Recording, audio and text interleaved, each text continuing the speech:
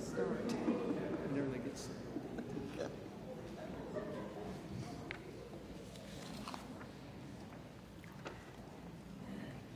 Our scripture reading this morning is from the book of Luke, chapter 11, verses 9 to 13. So I say to you, ask, and it will be given to you. Seek, and you will find. Knock, and the door will be opened to you. For everyone who asks receives. The one who seeks finds. And to the one who knocks, the door will be opened. Which of you fathers, if your son asks for a fish, will give him a snake instead? Or if he asks for an egg, will give him a scorpion? If you then, though you are evil, know how to give good gifts to your children, how much more will your Father in heaven give the Holy Spirit to those who ask him? Thank you, Marcia.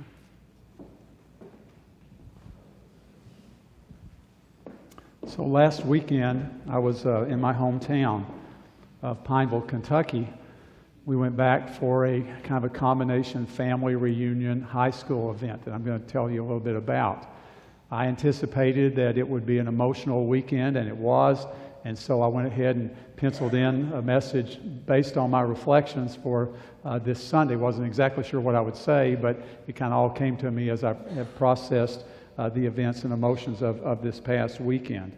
This is my hometown on the bulletin cover. This is a picture of downtown Pineville, Kentucky. It's a little bit bigger than that because it winds on around on the left to where the fold of the bulletin is, some more houses and such, but that's pretty much it. That's where I was born and raised.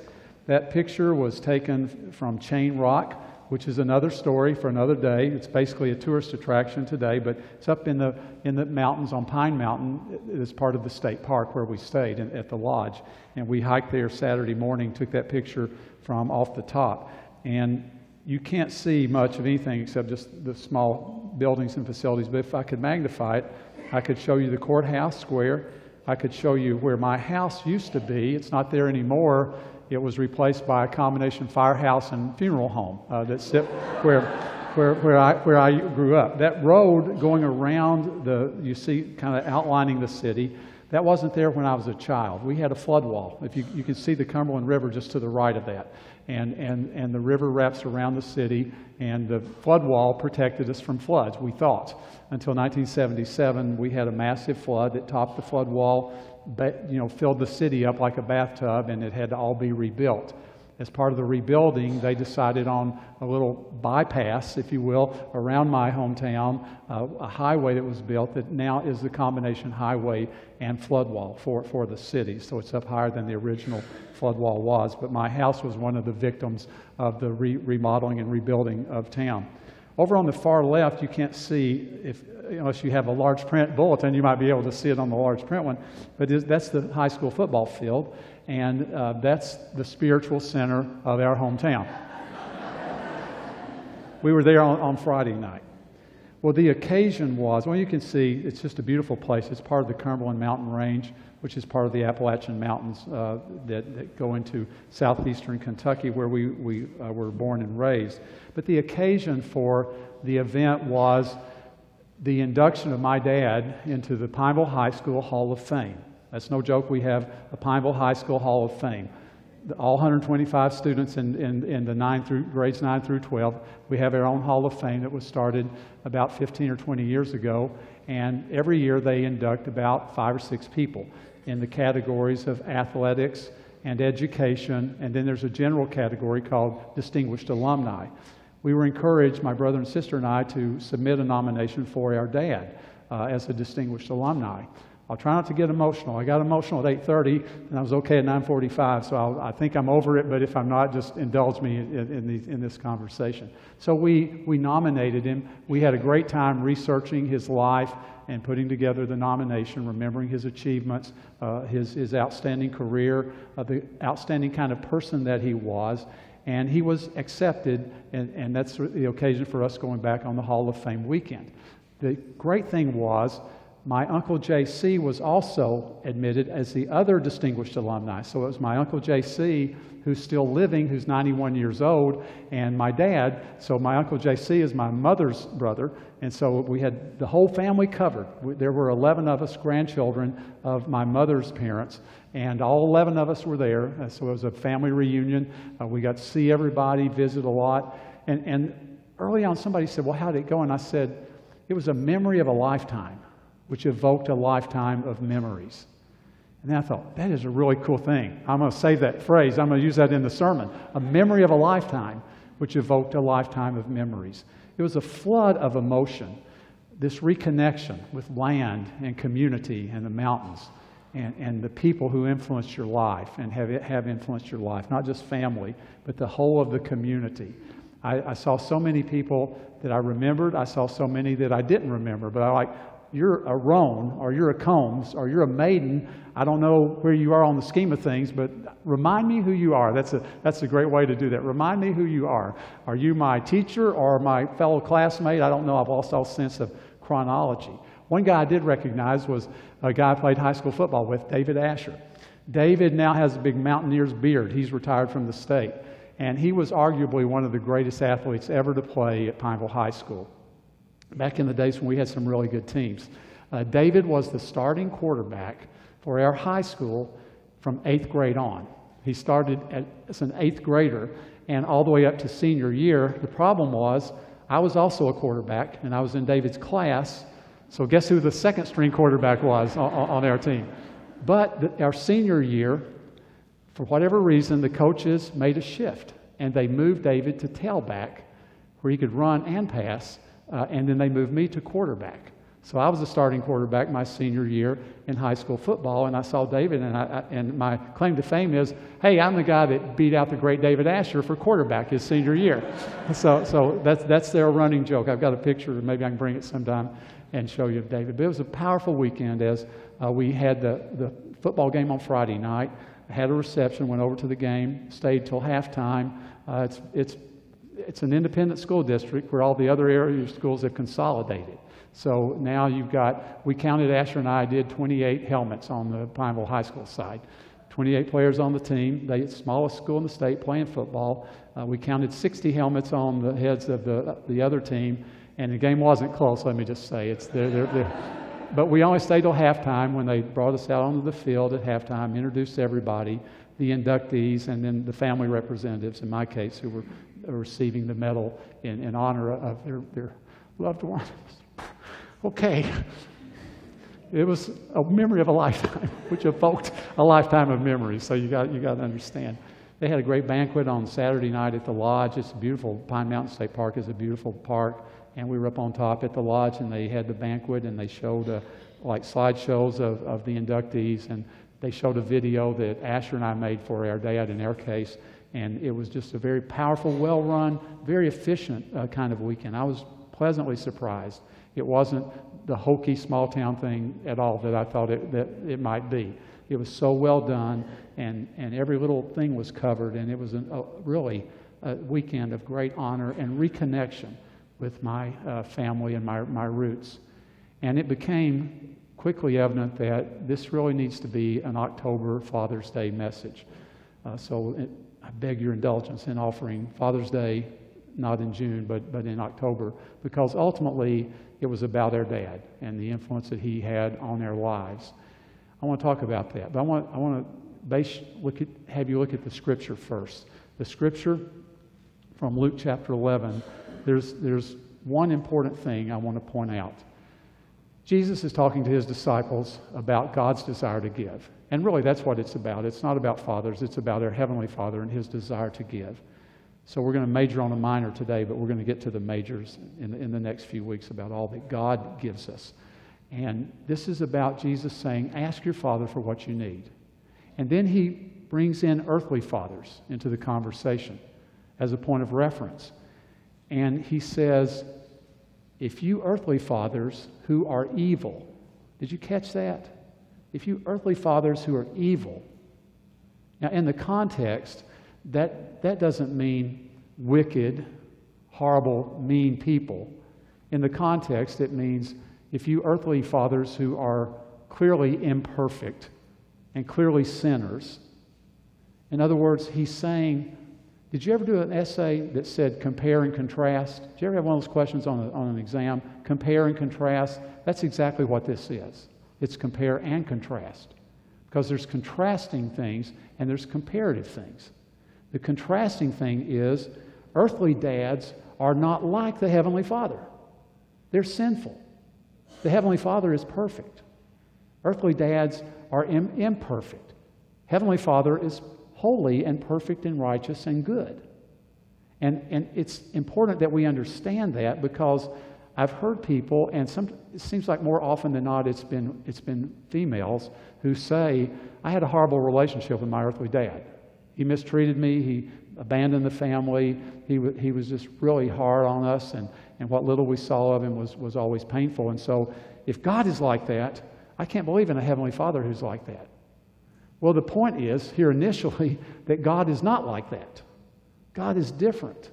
Don't look at your earthly father and expect to see your Heavenly Father, because you earthly fathers are sinners.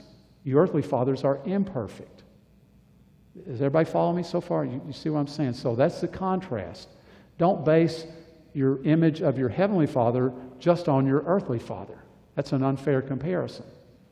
But the point of comparison is that you earthly fathers who are imperfect, even in your sin and your sinfulness, you're capable of a limited good. You're capable of doing some things that are good.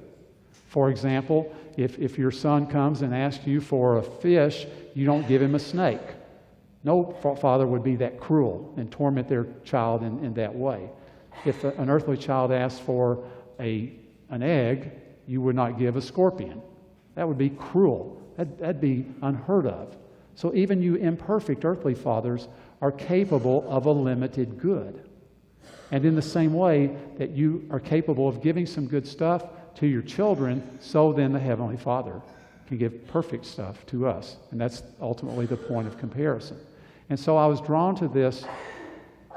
What good stuff did my dad give me? And I want to share some of the things that my dad gave me in the course of my lifetime, and gave us, my brother and sister as well. Faithfulness and loyalty is the first thing that comes to mind. He was loyal. He worked for the same company all of his career, Kentucky Utilities, and he passed up other opportunities to move the family for more lucrative jobs.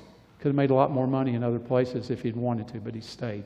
He was loyal to Pineville, Kentucky, loyal to the First Baptist Church. We sat in the same place in the back right in here every Sunday morning at 11 o'clock service. And he wasn't the spiritual leader of our house by a long shot. My dad wasn't. But he was in church every week, and we were there with him, and it was expected. We'll be there. You know, I think the fact that I've been here 29 years, I don't think that's entirely coincidental.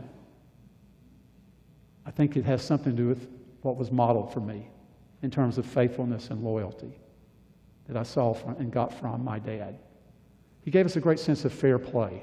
You got to be fair. You got to be fair in all things, and don't show bias and don't show favoritism to people. And I saw him live that out in many ways. Guidance, protection, provision. He took care of our family.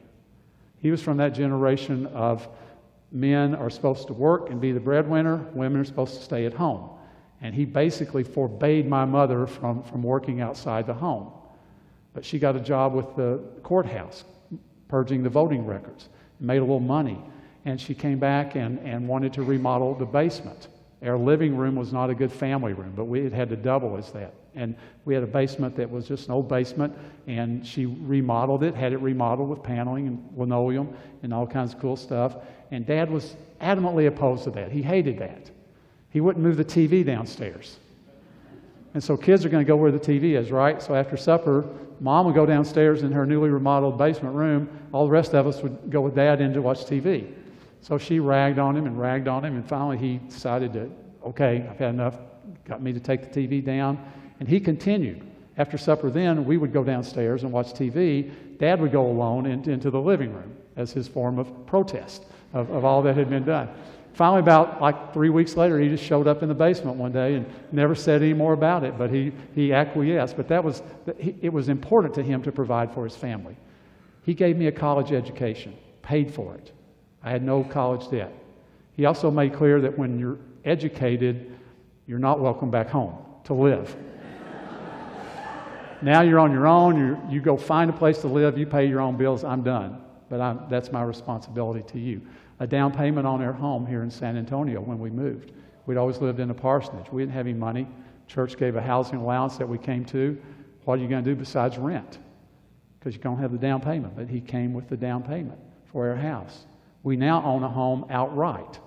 And not many preachers have a home that they own outright that they can live in when they retire. Many of them have to find other ways to keep, because they've always been in a parsonage. What an incredible gift. Discipline. Spare the rod, spoil the child was part of my generational value. And he believed in that, and it was measured, but when it happened, you got the message, okay? Like, don't ever do that again. You don't have to tell me don't ever do that again. I know, I got it. I'll never do that again. It took one time for him to tell us and show us that this was wrong. Responsibility. He gave us this sense of personal responsibility. Don't be dependent on other people. Don't look to other people to take care of you. My father more than once said to me, you are my responsibility. I am not your responsibility. He would say, I brought you into this world. You did not bring me into this world. You're my responsibility. I'm not your responsibility. And that got instilled into us. Who's responsible for whom in the scheme of things? And being personally responsible for our lives and our work and our own welfare and our own provision. He gave us a great sense of freedom to choose our own path, where some dads arguably kind of try to control that and say, I'm going to raise you to be a Major League Baseball player or whatever it's going to be. I'm going to push you into this or push you into that. Our dad said, be what God wants you to be. Follow your heart, follow what you're supposed to be. I love sports. My dad played clarinet in the University of Kentucky band. He wasn't an athlete at all, but he supported me and my brother in all of our athletic endeavors. He didn't try to say, well, you just really need to be in the band. He let us be what we were and let us pursue what we wanted to pursue. Stability, a stable home life. That's, how do you put a value on that? But that's what we had. We changed houses one time in my childhood with my grandmother who lived across the street. Her house was bigger than our house, and by the time we had 3 kids, we switched. We just walked across the street with her stuff one day. We moved into her house. She moved into our house. She had the smaller house then. We had the bigger house. That's the only move of my whole upbringing until I went off to college and ultimately to seminary. A lot of affirmation. He didn't praise. He wasn't like a backslapper. But it's like there was this affirmation that communicated, I believe in you guys. I believe in my children. I believe what you're capable of. Now that's who I am. And even though he gave us our own path in life, it's not coincidental that the path we chose is very similar to the path that he was on, because that's who he was to us. It's interesting as examples of God. You see material and spiritual provision in there, don't you? Down payments, that's a material thing. Freedom to choose, that's a spiritual thing. Personal responsibility, fairness, those are spiritual qualities. In our text today in Luke, I don't know if you caught it, but Jesus at the end says, your Father wants to give what? To those who ask. It's there on the back of your bulletin. What did it say? Your Father wants to give. In the same way that you earthly fathers are capable, so your Father in heaven wants to give to those who ask. Does it say much more, or does it say Holy Spirit? Holy Spirit. Holy Spirit. Okay, in Matthew 7, very same text, in Matthew's version, he says good things instead of Holy Spirit. I don't know if you've ever caught that. But it's significant that in Luke, it's Holy Spirit. In Matthew, it's good things. I don't think you resolve it by saying which one did he actually say. You resolve it by saying both are true. Heavenly Father gives us the physical stuff we need for life and the spiritual stuff we need. We are born into a world that's already here. We have air to breathe. We have abilities and intelligence and opportunities. Those are already built in. God has made provision for us to eat and live on this earth. God also gives us the spiritual qualities that go to the heart through His Son, Jesus Christ, in particular, who gives us the spiritual gift of eternal life and everything that goes with that. So that's what my dad modeled for us. And that's an easy comparison to my Heavenly Father. So you listen, and some of you go, man, I wish my relationship with my dad had been like that. Because I'm more cognizant of what I was deprived of than of what I was given. And I recognize that that's the case. Judy Seawald was an associate pastor in our church in the early days on Higgins Road. And Judy came from a difficult family situation. She had a difficult relationship with her dad. And she had been married and divorced in the time that she was serving with us. And she told me one time, she said, every time you tell one of those when I was a little boy growing up in Kentucky sermons about how great your childhood was, I just want to get sick. And I get that. Because it creates, a lady after church said, a sense of sadness. Because I didn't, that wasn't my upbringing. That's not what I got. Mine was more negligence, mistreatment, desertion. Some people say, I never even knew my dad. So what do you say to that? You don't have to, this is another whole series, but for today, you have to say, there's a hard road, and it's called the path of forgiveness. And that's where a lot of people have to be over a lot of things. The path of forgiveness. Sue White was another associate pastor in our church for a while, and is a dynamite woman. And she was speaking at a luncheon one day here at the church. And Sue got talking about her dad. She doesn't even remember saying this, because when I told her, she said, I don't remember saying that. And I said, yep, you did. Some of the most profound things you're ever going to say are things you don't even remember saying. At the same time, you're going to be attributed as having said things you never did say. So it kind of goes both ways. But Sue was talking about her dad and how difficult the relationship was, and how one day she came to realize that's who my dad is. Generational sin, generational whatever you want to share, the sins of the fathers pass on to the sons. His father had a hard time. It got passed on to him. And she said, I had to realize that he could not give me what he did not have.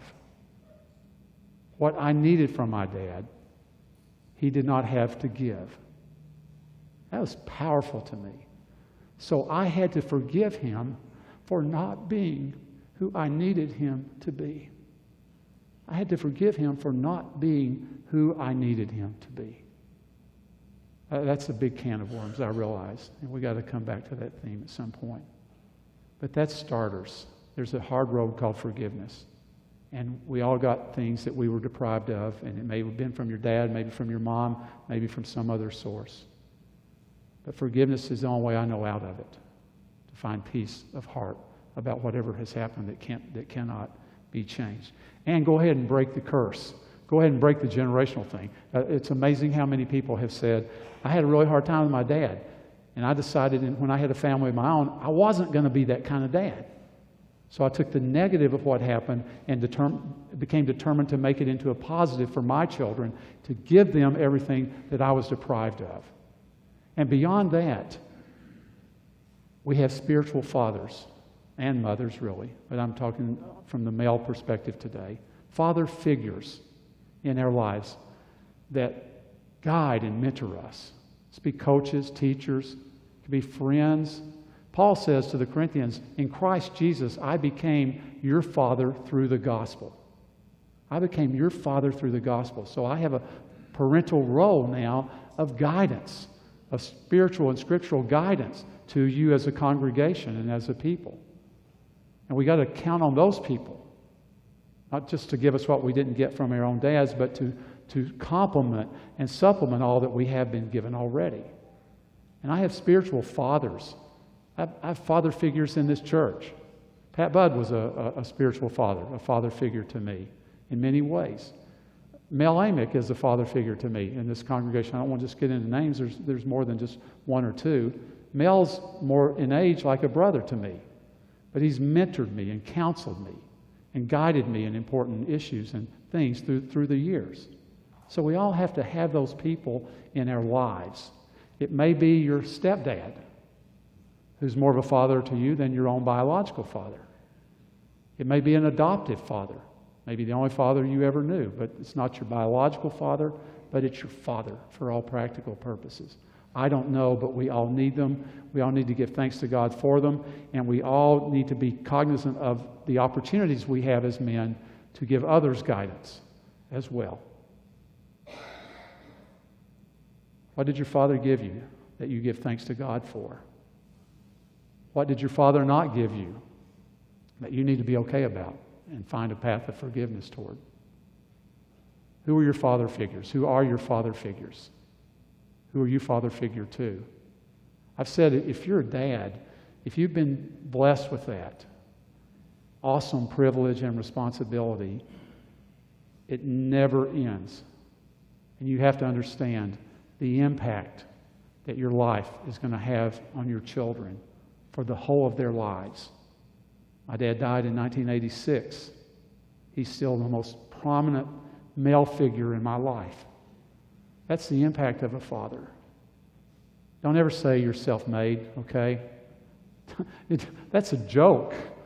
I'm a self-made man. Yeah, really. You conceived yourself. You birthed yourself. You came into a world that you created. You generated the air that you breathed. You changed your own dirty diapers when you were a kid. You fed yourself. Yeah, tell me how self-made you are. None of us is self-made.